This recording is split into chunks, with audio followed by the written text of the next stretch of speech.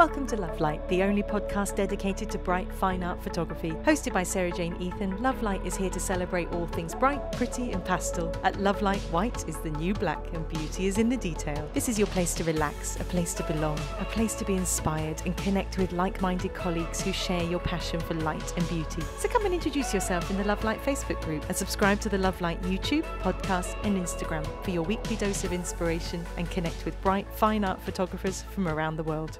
Well, hello and welcome to another Love Light podcast. Today we've got a very special guest because we've got D'Arcy Benincosa here. D'Arcy is an incredible photographer. She's a renowned international photographer and an industry-leading expert in marketing, mindset and motivation for creative entrepreneurs. She's worked for Sports Illustrated magazine, and her work and her teaching have been featured in the Huffington Post, Martha Stewart, Out magazine, ABC, NBC, The View and Upworthy. She took her small startup photography business with just one camera and one lens from $16,000 to $120,000 in revenue in just 11 months. So now she educates, consults and inspires thousands of photographers whilst also founding 3 six-figure businesses in the past decade. So I am so excited to talk to you, D'Arcy. Thank you so much for joining us today. Oh, I'm so happy to be here. Thank you so much for having me. And I know that you've just got a wealth of wisdom and experience, and I'm really excited. But can you give us a little insight into how you even got started in photography? That sounds like quite a story. You had one camera, one lens, and a big dream. Well, that's how I started my business. When I started photography, I didn't even have a camera that had a separate lens. I had this 35 millimeter Canon, camera, and I got started when I moved to Paris, like in more earnest. So I was always very interested. My grandmother was a painter and I started learning painting from her, and photos were so much faster. We would spend hours painting and create this image. And she really taught me, about seeing color and light and all of that. And so I always loved composition and art. And when I moved to Paris, I was really lonely and I just had this camera. So I would go out. This was before cell phones, everybody, because I'm in my 40s. So I moved to Paris 10 days after Princess Diana was killed, which was a really interesting time to be coming into Paris. There was a lot going on in the world and I knew no one. So I would walk for miles a day, no iPhone, no cell phone, just this little camera. And I would try to recreate these old 1940s black and white cafe photos that I saw. And so that's kind of how the love for photography got started. My business got started when I bought a $400 Nikon D700 from a friend's uncle who was a photographer, and he was upgrading his camera. So he gave me quite a deal. And that is when the business started to happen. I started to actually start charging money, but that was a decade after moving to Paris. So I didn't get started in my business till I was in my 30s. So there's hope, everybody. If you're a late bloomer like I am, there's hope about starting a really profitable business in your 30s, even in your 40s. I'm all about going for it whenever the calling comes to you. I love that. And I'm the same, actually. I started photography when I was 31 or 32. Yeah. So, awesome. Yeah. So that's the same. Yeah. I love that. And so now you had quite a steep rise in your business that you kind of, within the first 11 months, you had achieved a revenue that most photographers struggle for years to achieve. So talk to me about, like, what do you think was the key elements that actually created that level of success for you? So the job I had before I left was I was teaching school, and every day during lunch, I would kind of get into my office and watch these motivational videos like you and I were talking about. Will Smith like changed my life, and he was just like, go for your plan A. And I realized I had really evolved out of teaching school. It wasn't where I was my income was always going to be capped, right? So with a government job, no matter how good I was, no matter how many hours I put into this school teaching, which I put a ton in because I was directing musicals, and I wasn't, as a teacher, they're always like, do it for the good of the kids. They never really pay you for all your extra hours. You just get this $50,000 salary a year, which is probably like 1,000 pounds a year. And I just realized I would never break out of that. And that, as I did my mindset work and I did work on expanding my soul and on creating a dream life, I was like, I'm going to have to leave this career if I want the wealth and the life that I want, which was to travel, to be everywhere, to never have to take a sick day to go, just do something I really loved. I wanted freedom. That's my whole motivation in my life, is having absolute freedom and liberation. So, when I finally left the day job in 2013, I freaking did not hold back. I mean, I had so much ambition and I had been planning this. I knew I was going to leave school teaching. So the year before I left, which was the year that I made $16,000 in it, I started studying marketing, and I started studying marketing not from photographers, because photographers are not that good at it. Yes, Creatives in general love creating, but they don't like selling or marketing their work. They get very embarrassed by it. So I did a bunch of work in that regard. And then I put together my marketing map, is what I call it. I now have a course called the marketing map with everything that I did, because I started doing some very specific marketing campaigins. And tell me if I'm going into too much depth, because I could answer. I don't think you can go into too much depth. I think we're all question.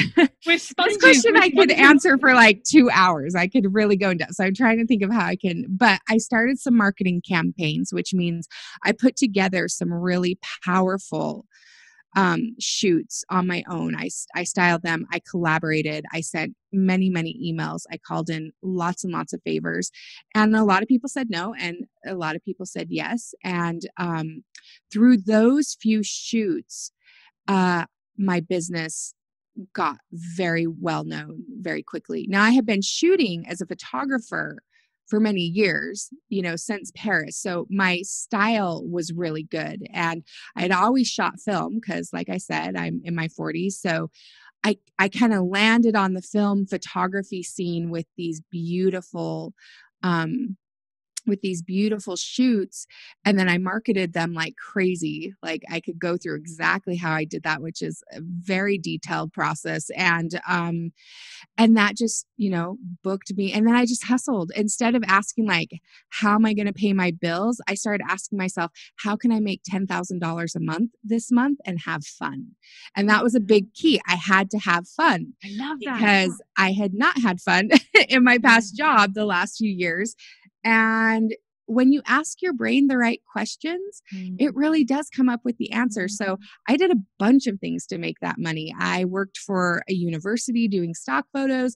1 month, like the first month I asked myself that question, I put on these mini sessions, and I did a great marketing that was more, it wasn't like Facebook ads. It was all word of mouth, all referral based. And I ended up making $12,000 by the end of my first month doing that. That was my first self-employed month.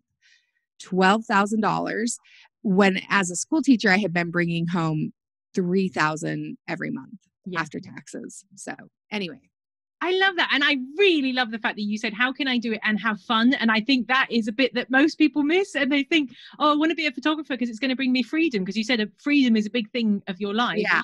But then if you're not having fun, it becomes its own prison, that you become a slave to the monster that you've created, and it's not fun anymore. So I really love that right from the start you were like, it has to be fun, or else this is no kind of life for me. I really love that.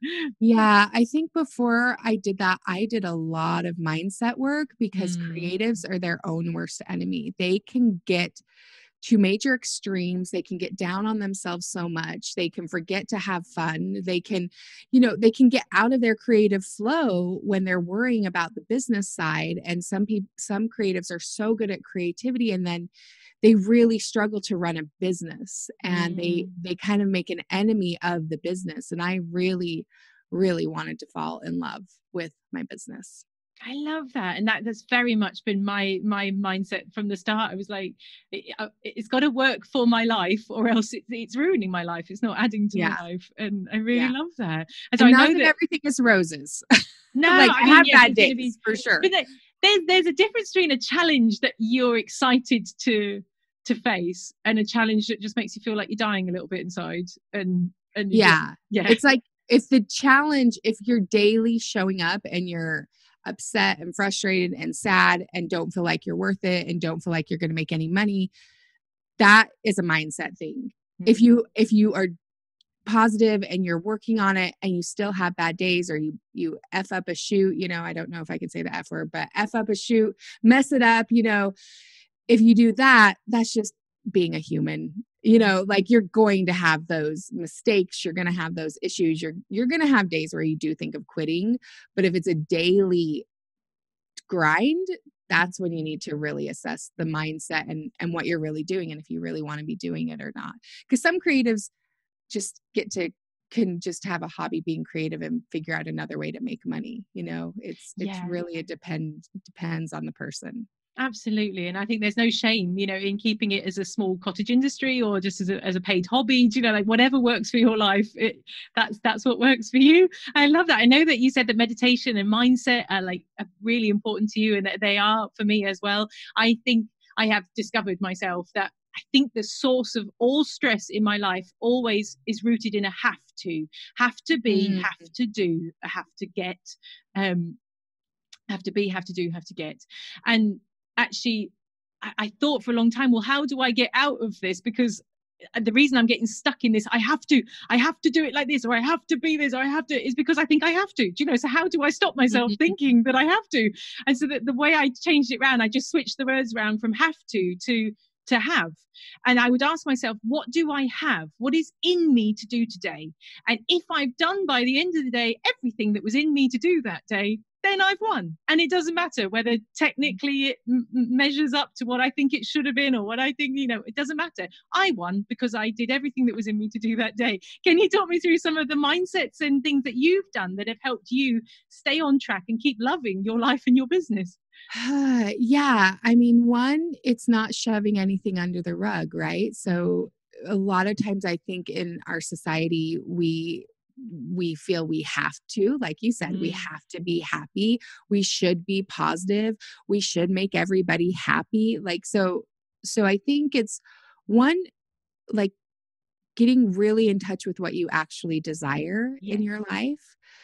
Two, having really, really strong boundaries. So one, I always say, know thyself. You need to know what you want, not what anybody else wants for you. Yeah. I grew up in a situation where my parents had lots of ideals for my life that I ended up having to break away from, and it disappointed them greatly. So disappointing your parents is awesome. Everybody needs to do it. Disappointing your spouse, disappointing your friends. One, really deciding what is the life you want and becoming very committed to that. And then what will come after that are boundaries. So one thing that has helped me a lot is guarding what I say yes to and what I say no to. And I say no a lot more, but that makes it so when I say yes to something, I can really, really do it and do it really well, instead of trying to say yes to everything, please everybody, always be overwhelmed. Three, getting a lot of sleep. I used to not sleep very much because I was trying to build this $1 million business, and that really messed me up with my health long term. So sleep is a priority. So when it comes bedtime, no matter if I still have photos left to edit, I turn it off. And I used to never do that before. I would stay up all night and be like, I just need to get it done tonight. And I make sure I don't overschedule myself now so that I can do that. Meditation and visualization. So meditation is when I'm clearing my mind or just allowing, I practice transcendental meditation 20 minutes twice a day. And then I do a 10-minute visualization every morning with what is my visualization. Right now it's my house. I visualize because I'm remodeling my house. So I visualize this home I want to create because where I live actually influences the type of work that I produce. I don't know if you're the same, I have to live in a pretty place. I have to live in an aesthetically beautiful. I want objects of beauty around me. I want things that I care about. And I don't care if it takes me a slower time to get what I want, I'd rather not have it than fill it with a bunch of stuff that doesn't inspire me. So keeping that inspiration alive. But those are just a couple. I mean, yeah, there's so much journaling. I've done a lot of therapy work. I've gotten rid of trauma. I've looked at trapped emotions. I've done the emotion code. If I have a difficult emotion come up, I realize that is just as that's just as beautiful as a positive emotion, and you get to work your way through that. And as an artist, I think it affects your art too.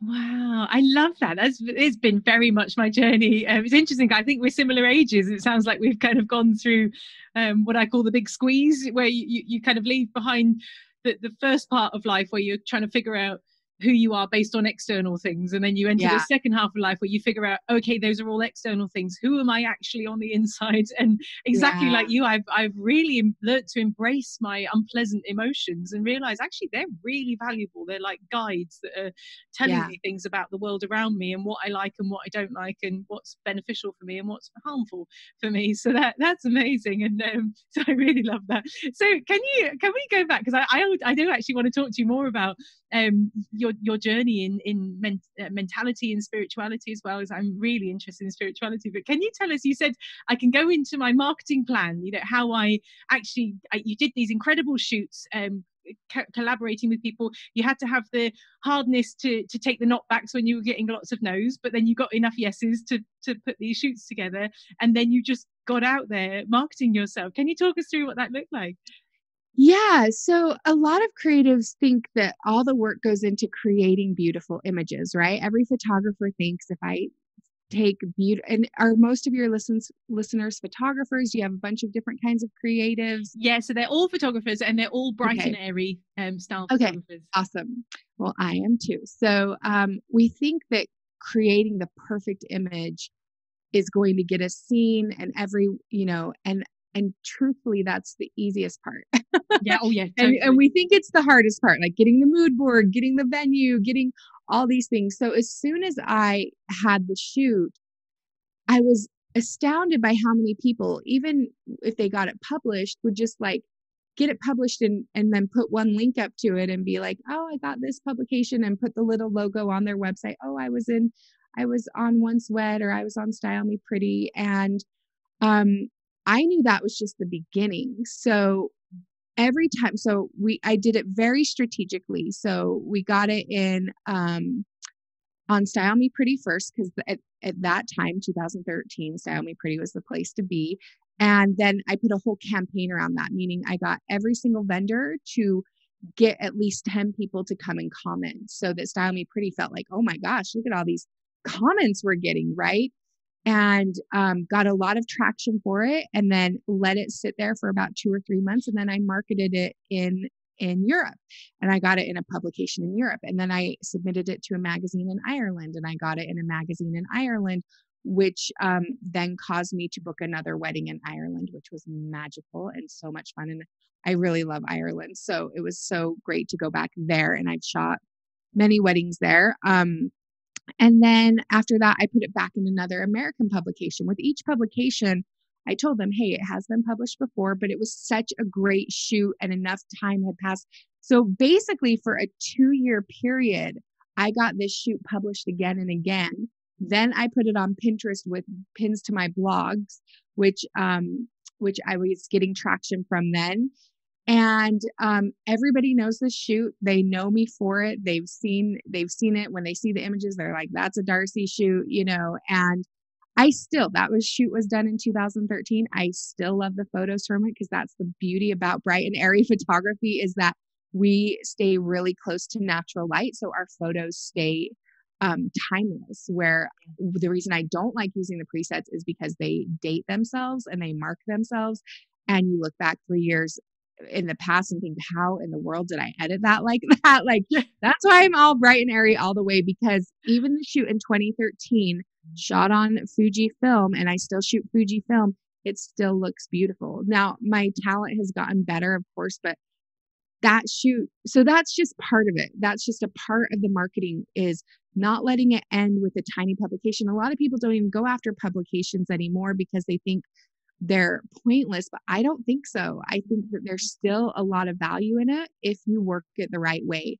And I think there might be an Instagram live video on my YouTube channel where I really go in depth about what I did with these marketing campaigns. So I will try and get that link, and you can give the link to your guests to go listen to that, because I just summarized it pretty quickly, but I take that and really kind of go into depth there for like 40 minutes. So. Yeah, that would be brilliant. That would be so helpful. Yeah, like that's a great way of looking at it. Actually, how can you maximize? Because you put so much effort into creating the shoot.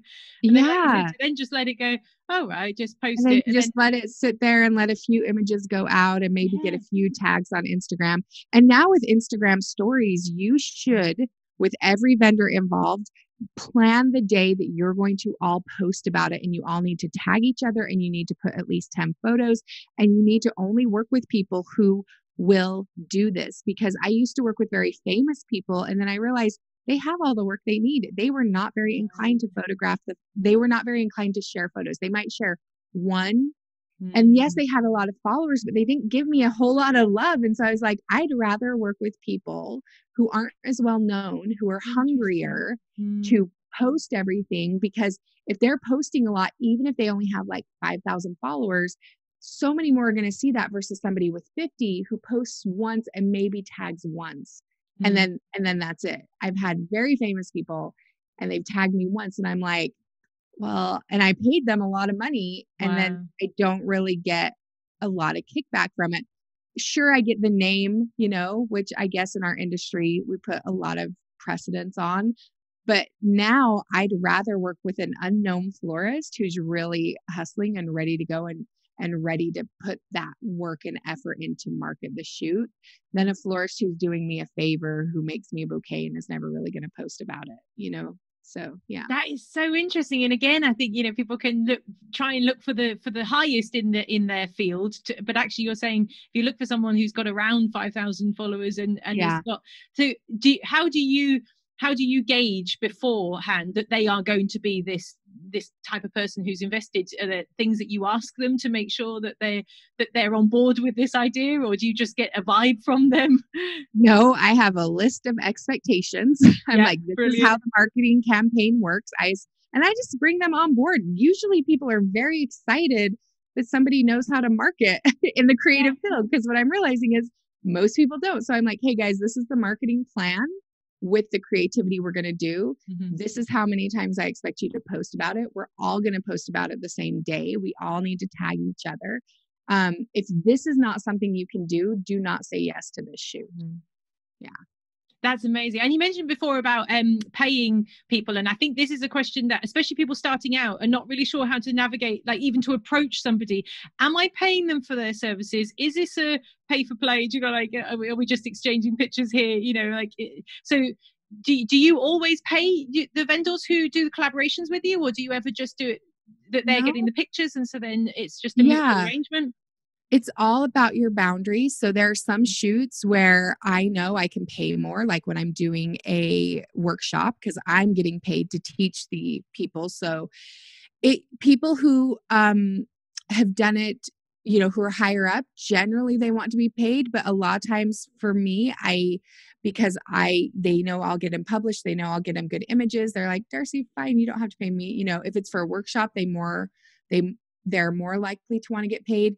Younger, brand new people, I've had them pay me. Like I do these shoots in Paris with my workshop, and each shoot costs thousands of dollars. Like I spare no expense. And so I've had beautiful like accessories or florals, and they'll pay me because they're getting a deal. I've already paid for the model. I've already got the locations. I know Paris like crazy. They know I have dress access. They know I'm paying for the hair and makeup. Like for them to pay me $1,000 and I guarantee them like 30 shots or something really great that they can use. Plus they get to be part of the shoot. It's great. Like I would highly suggest. So there are times when I charge. There are times when I don't charge. There are times when I pay. I just have the conversation with people, and there are some people who will only do it if you pay them. And I just gauge and see if I can afford it or not with that, you know, or would I rather find somebody hungrier who wants to create? Because a lot of the time the price, you know, the I don't know why, and I don't think it's always fair for the styled shoot, it all falls on the shoulders of the photographer. I get really tired of having to pay for the model and pay for the hair and makeup artist. And then I'm supposed to pay for the stylist who is actually benefiting from all the work that I'm paying with. So I think it's a little messed up, and I think it's too much rests on the photographer for all the stuff that happens for the florist and the stylist and all of this. So I like a more equal thing. So I try and do more collaborative and say, hey, I'll pay for the models. If you pay for the flowers, I'll pay for the film. This is how much it's going to cost. If you know, I've had people florists who, if it's their idea for the shoot, then maybe I come in and they just pay me for film. So anyway, there's a lot of different things. I don't like that the price always rests on the shoulders of the photographer. And I have started having a lot more conversations with stylists about like, hey, let's really talk about what benefit you're getting here and me. And so, yeah. So I don't know, stylists, don't be mad at me for that. But I do think it's unfair how much photographers have to shoulder everything. Like, for example, we did a shoot, borrowed 2 dresses. I got the dresses for free with my reputation, you know, and then it got ripped during the shoot by no fault of anything. Everybody's there. It was a $700 fix. Guess who got stuck with the bill? Even though everybody else just got to come in, get the photos. You know what I mean? So we have to shoulder a lot of responsibility. So yeah, this is why relationships are so important, because then you can just have these conversations with people and talk it through, and good people will help you. You know what I mean? Like, I want to be the person that's like, oh my gosh, we all benefited from this. Let's all chip in $150 and pay for the dresses. Like that's the team I want to be on.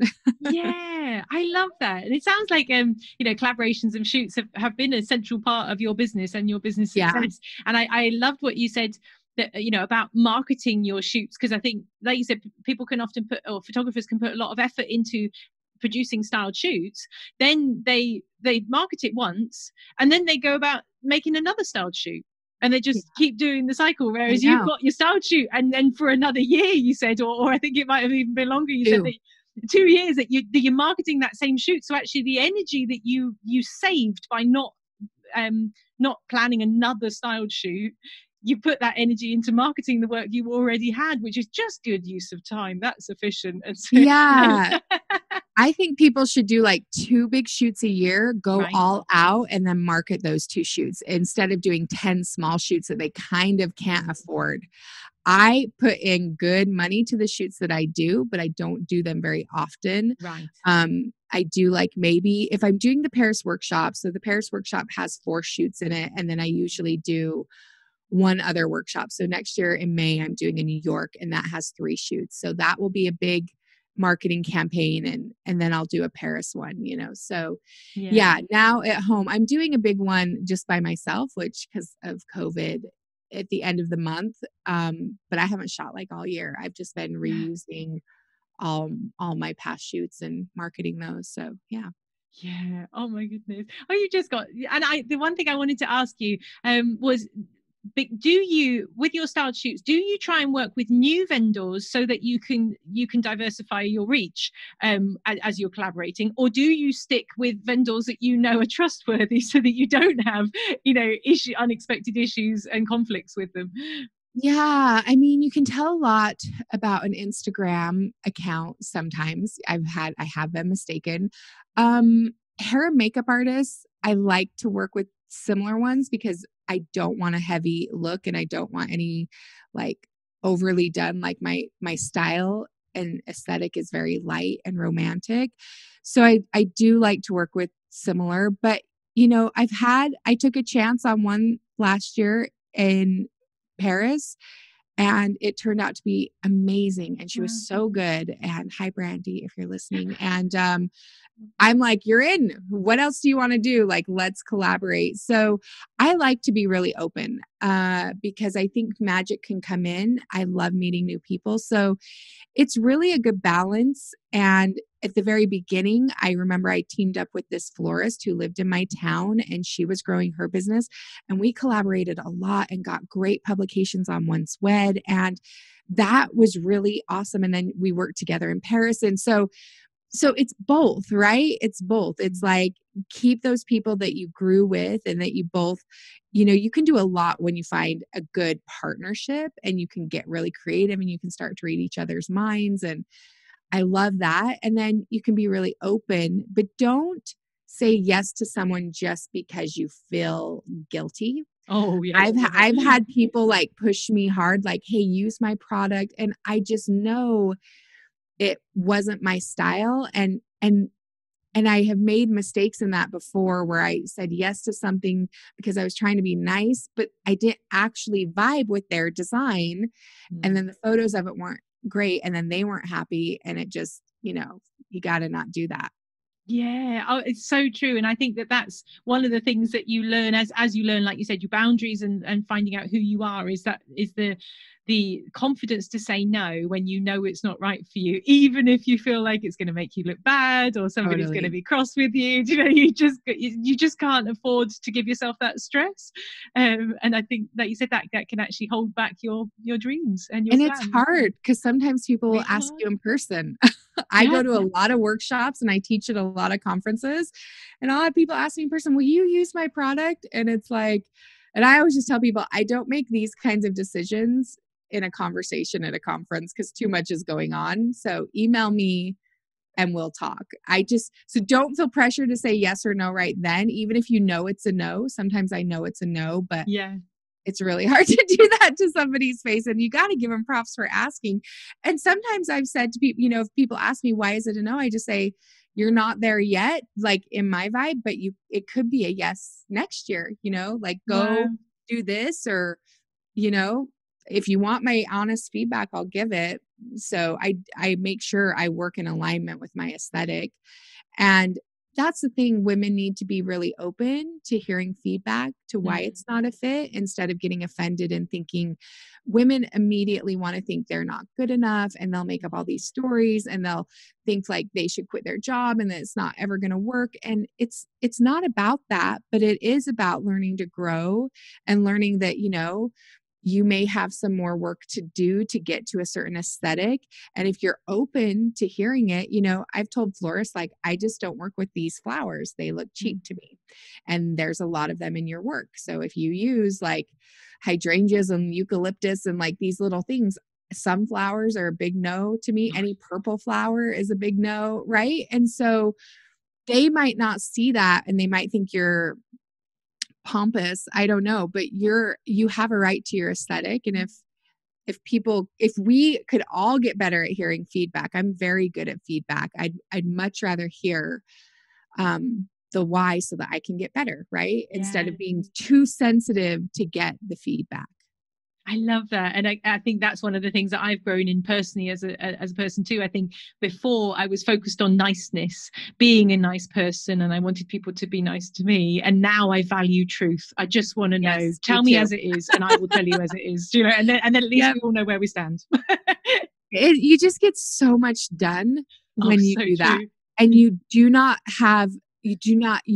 are not as emotionally tired. When I hire my team, I tell them, like, I don't want to have to spend extra energy phrasing things in a way that you might not get offended at. I just want to say, like, nope, do it this way. Cause my team is like making graphics, and I don't want to have to say, okay, so if it's okay, could you just I think maybe this color just needs to be a little different. No, I want to be like, change this, and that way, and go do it. And they're like, okay. I tell them all the time, I don't want us to use my emotional energy coddling any feelings. If you can't take feedback, this is not the job for you.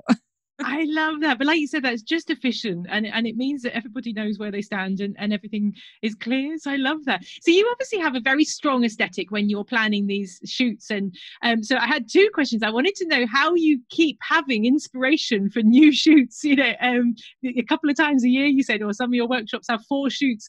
How do you keep yourself, where does your inspiration come from, so that it's not just the same kind of shoot every single time? Inspiration comes from everything for me. I just live a very inspired life. Like I said, it starts with my house. I have beautiful paintings I've collected from all over the world. The mug that I drink out of, I have like 2 of my favorites. One was this handmade one in Japan, and one is from a ceramicist friend. And it's very like, I find inspiration in my mugs. I find inspiration in my linen bedding. It's just a way of living and just being very curious structures. So even though I'm photographing wedding dresses again and again, I have like this screenshot of this structural wedding dress on my computer right now. I'm looking at, because I just sent that to my right-hand woman, Cassie, and I'm like, let's try and source a dress like this because it's just structurally really interesting.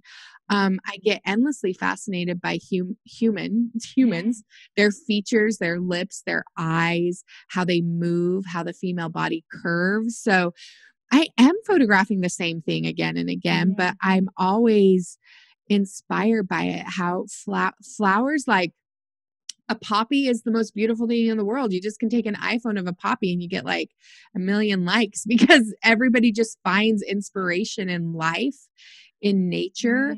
I travel a lot. So even if I'm doing weddings, it's like a Paris wedding is so different than in a Tuscan countryside wedding versus the cliff sides of Ireland versus the busy streets of New York on Fifth Avenue, which I've done many weddings in New York and I love it, versus upstate New York in these quaint little towns. It's all about storytelling. So I read a lot of stories. I watch a lot of good TV that have really compelling characters and stories. And I try to tell really good stories. So yeah. I love that. So do you feel that you actually are almost telling a story through your styled shoot? Can you talk me through that? Like how you actually insert a story into a styled shoot? Yeah. So actually, this is what my new course is, which is selling like hotcakes because it's on sale, but it's called the Profitable Portfolio, and it teaches detail by detail. You want feedback? Like I have a 40-minute training video just on how to photograph fingers and hands, because most people chop them off or they crop them in weird ways, or they'll have the death grip on the bouquet and it just does not add this beautiful sense. So for me, it just kind of comes down to being the director. And I got my master's degree in film and directing. I directed plays and small scale little movies before I was a photographer. So you just have to become the director. And the more you understand, the director creates the story. The director, like we see a movie and we think it's the actors. No, as soon as you become a director, like I thought I wanted to be an actress. Since I was 3, I was telling my parents, I'm going to be in drama. And the more I was in plays and the more I acted, I realized I want to be the one calling the shots. I want to be the one who directs the actress and gets that emotion out of her, or directs the actor and gets that emotion out of him. I want to call every detail of how every scene should look. You know, you look at like Wes Anderson films, like whoever famous he has in that, it doesn't matter. He has made every decision. And I just really like making the decisions. I like creating different aesthetics. So my course is all about how to become that director, how to pose better, how to see the vision better. There are certain things that you don't know you're missing right now. One of them is probably how you're photographing the bouquet. You probably don't understand how you know that you're cropping toes off or you're cropping angles at weird places, but aesthetically, you know, your images don't look as good as somebody who's been doing it for a while. Yes. Even the framing around, like how much space I have from foot, like in a portrait, to end of the photograph is important. I always like have a measurement in my head. I have studied this for years. So it's all about being very directorial, and not just leaving things to chance and thinking, oh, I hope my couple has chemistry so they can just like hug and kiss and you don't really know how to direct them. No, that's why I love watching movies by really powerful directors who have a very strong aesthetic. Terrence Malick, for example, if anybody has seen one of his movies, like they're so much about angle and light and placement and Wes Anderson's all about symmetry, and yeah, I love it. It's one of those things, I suppose, once you start seeing it, you just see it everywhere, like movies, you're noticing. Exactly. That's what they're thinking. Yeah. So but that's our job as a photographer. It's not just about to get pretty pictures of people hugging and maybe looking sweet on their wedding day. It is to orchestrate a beautiful collection of fine art images. It is to create their story through still images. That's why I go early to the venues to find symmetrical locations, to read the light. I just shot my first wedding in a long time last Sunday. It was a very big religious Indian ceremony, and I went by the day before and scouted out what I was going to do. And then I drove up into the mountains and scouted out where I was going to take them for their formals. It's extra time, but any good director is going to do that. I love that. And you mentioned about getting the best out of the couple. Have you got little go-to things that you do to actually not leave it to chance, as you say, but actually to inspire this chemistry between them? Yeah, I mean, I do have little stories that I tell everyone. I have a couple jokes that I know always get a laugh, and I make sure they're in the right pose so that it has this very authentic laugh. I think knowing the couples, so some of my couples, I have photographed weddings in Japan, and in Japan, they're not going to kiss and be super romantic. It's just not a cultural thing.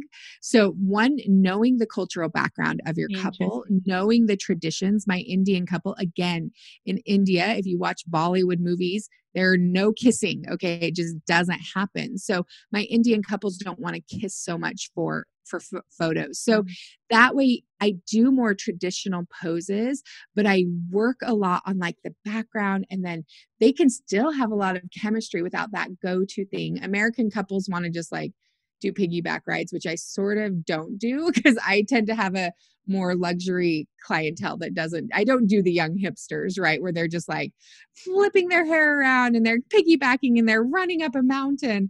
No, that's not my couples. So I think knowing your couples, mine tend to be lawyers and doctors, and they need a lot of subtle direction. So I'll compose it even down to their chin. So I do a lot of subtle directing, like, hey, just drop your chin a little. All right, move in.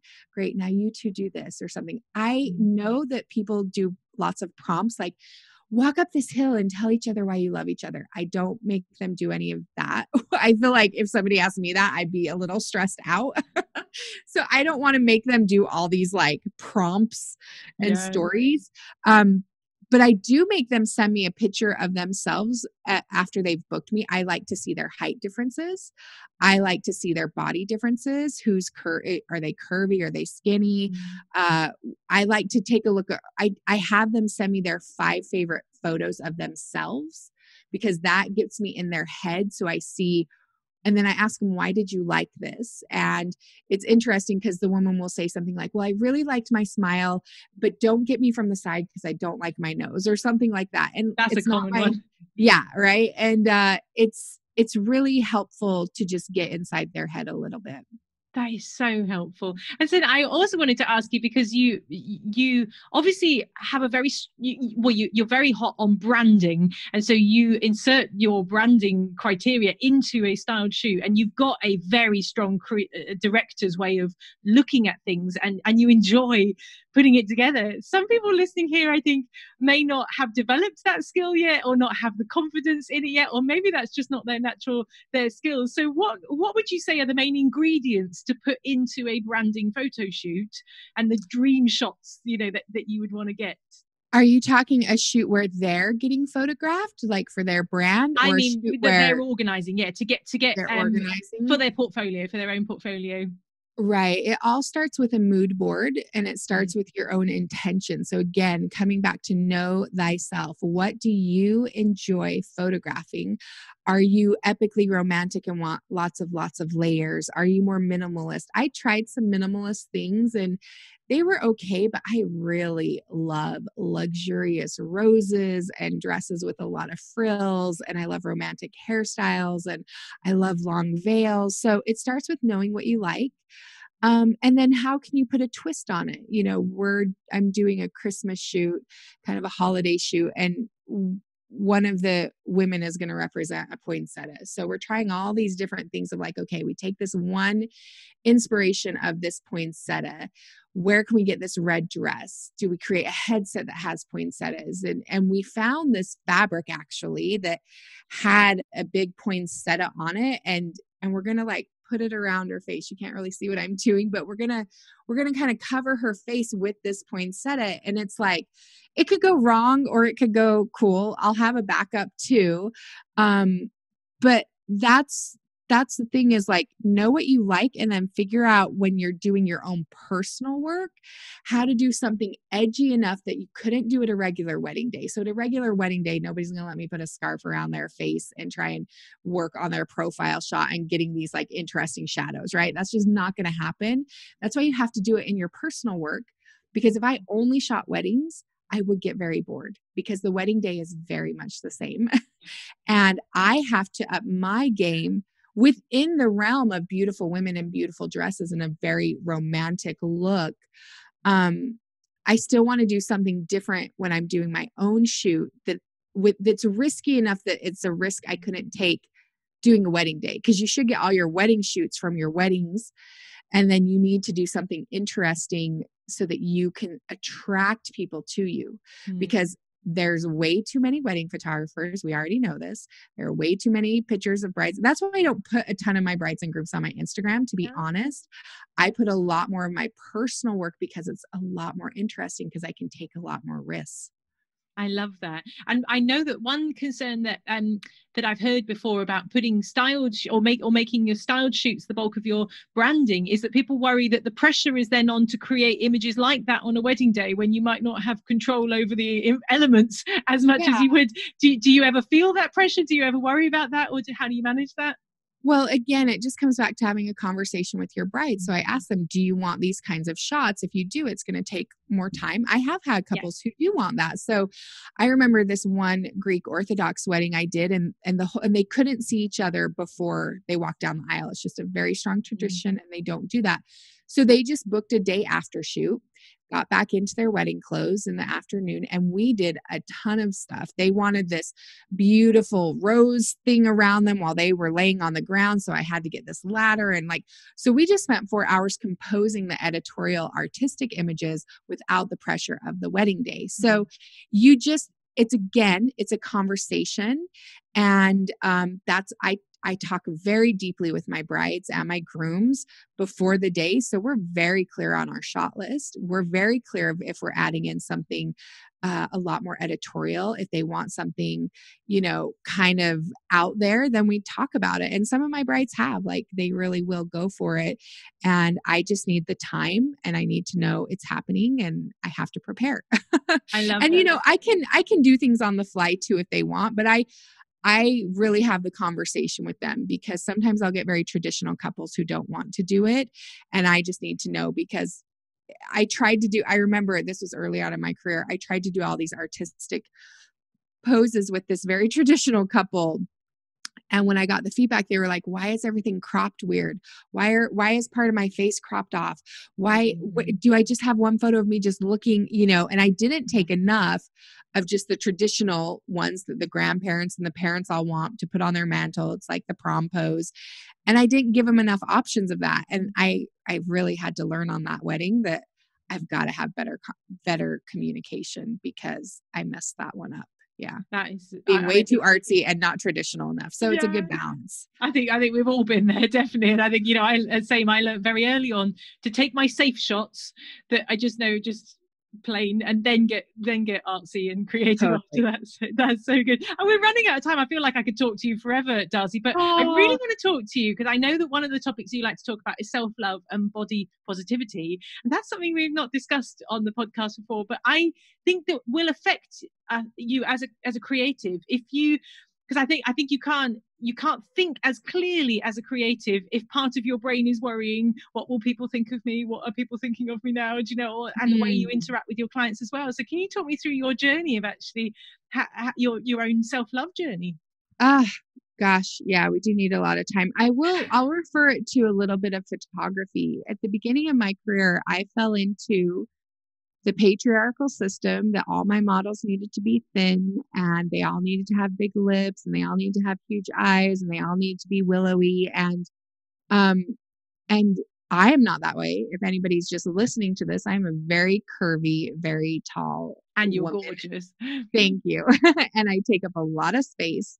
And I realized like that I was really catering to the world's view of beauty. And I started this personal series, and I started photographing all different kinds of bodies, and they were topless. So a lot of women without clothes. I don't put a ton of them on Instagram, but it was a personal series for me, which I really, and I started having conversations with people about their bodies, and I started thinking about my body. And once I really freed myself of this confinement, like I'm putting on a workshop in New York next year, and one of the models is this beautiful plus size model, because I don't see that at workshops. We're all just doing these thin white women, and that's the whole problem. We're not representing all women. And I want curvy women, I want tall women, I want short women,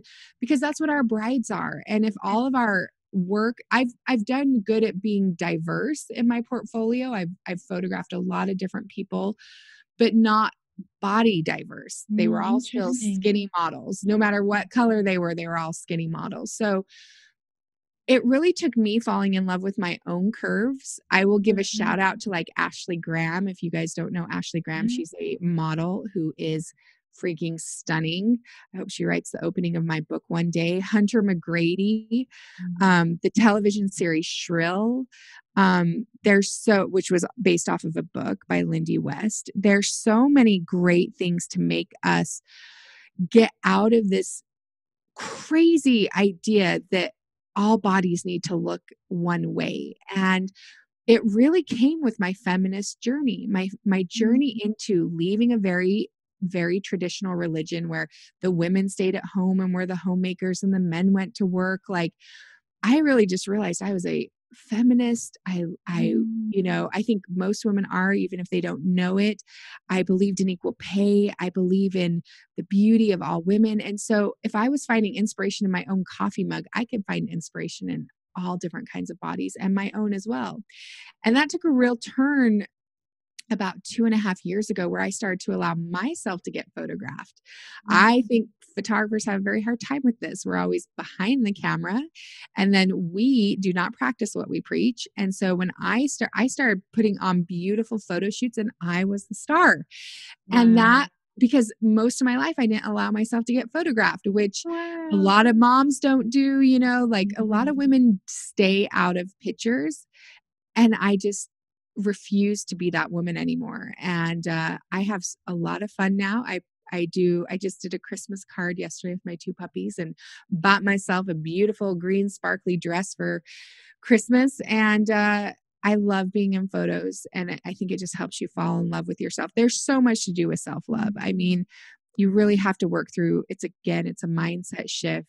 It's falling in love with yourself. It's doing practices that we don't teach women to do, appreciating themselves, carving out time for themselves. It comes with your boundaries. It comes with knowing who you are. It comes with realizing your own brilliance, which is something creatives all need to fall in love with, because it will make you so much better at your art. It will help you connect with people more. If you're more connected to yourself and your own body, your art is going to reflect that. So it's a lifelong journey, but it's one that we can't ignore anymore. We have to fall in love with our bodies, love ourselves, and open up and be activists for any kind of fat shaming, any kind of shaming of anybody's body. Yeah. There's a lot of that, and I just don't have any room in my life for it. Absolutely. I love that. That is such a good topic to talk about. And yeah, like I think, you've made me think about, what whether my portfolio is body diverse. That is really, really interesting. They're not. I'll tell you what, all of us, we don't have it enough. So so interesting. It's really important for every woman to be able to see themselves in your images. So I'm working on that a lot more myself. Yeah, I love that. That is so good. I literally feel like I could just keep talking and talking to you. I feel like there's so much we haven't talked about. Thank you so much for all of that. That is so helpful. For people who are listening, can you let them know where they can get more information about your profitable portfolio course? And I think it was called the Marketing Map. So I have a few. The Profitable Portfolio teaches you how to shoot, how to see things you didn't see, how to direct, how to really create luxury images, how to understand luxury mindset, because I don't know about you, but I grew up very poor. So I didn't really understand how to talk to people who had $1 million for a wedding without feeling intimidated. So I now shoot $1 million weddings all the time, no intimidation, and I teach everything in that. So everything can be at my website or my Instagram at D'Arcy Benincosa. There's only one of me. So if you have the link of how to spell my name, because it's a little tricky, then they should be able to find that. And then after you take the beautiful photos, then the Marketing Map is the course that teaches you how to market them like crazy, because most people just only focus on taking the beautiful photos, which you do have to get right before you start to market, because you don't want to market bad photos because you're only as good as your worst photo out there. But yeah, just DarcyBenincosa.com. Maybe in your show notes, you can just link to the website where the courses are listed. And I will get you that link to that marketing live I did to kind of go more in depth with what you can do with a campaign. That's what I call them, campaigns, styled shoot, whatever. It's like in the marketing world, they call them marketing campaigns. So that's what I use. That would be absolutely superb. Well, D'Arcy, that is just so wonderful. You've got so much wisdom and experience, and we're so grateful that you've come and shared some with us, and that there's still more that people can access from you, so much more. So thank you so much for joining us and for sharing your story. Oh, thank you so much. It has been a privilege. If you enjoyed today's episode, you can find more interviews, tips and inspiration in the Love Light Fine Art community on Facebook. You can also follow along with each new episode on the Love Light YouTube, podcast and Instagram. And don't forget to visit www.sarahjaneethan.co.uk/lovelight for information on training, real-life wedding workshops and online courses to develop your own fine art photography and connect with more of the clients you love.